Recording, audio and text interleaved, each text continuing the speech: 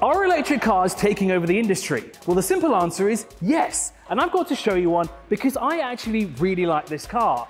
And not because it's an actual Volvo underneath. But never mind, this is a Polestar 2.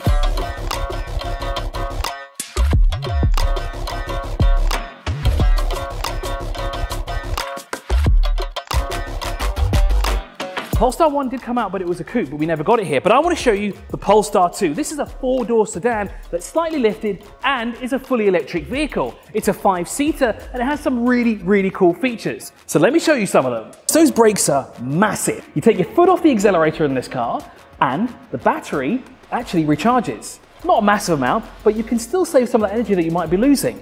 And check out those brake calipers. That is a nice shade of gold.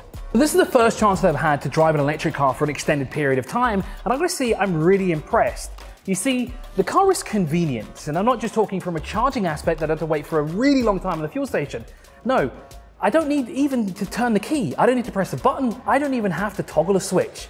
I simply keep this in my pocket, put it in drive, and off I go. There's not many cars on the road that are this minimalistic. Everything is boom in your face and sharp angles everywhere, which you don't really want. You want something nice. You want something clean, clutter-free, like your house. It's so clutter-free, in fact, that there is no physical button that I can physically see, or you can either, to open the boot. But there actually is one hidden, but I'm not going to show you where because I want you to tell me what you think it is. So I'm going to open it via the key.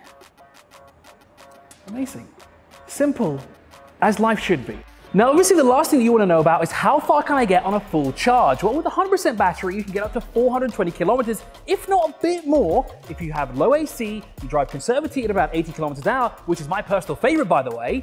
But before I go, I want to ask you something. What do you think of the all-electric future? What's your favorite electric car? And do you think I should get in the boot? You know, I will. Let's get in the boot. All right, that's it. Time's up. Let's see. Can I squeeze in before it goes over? It's no.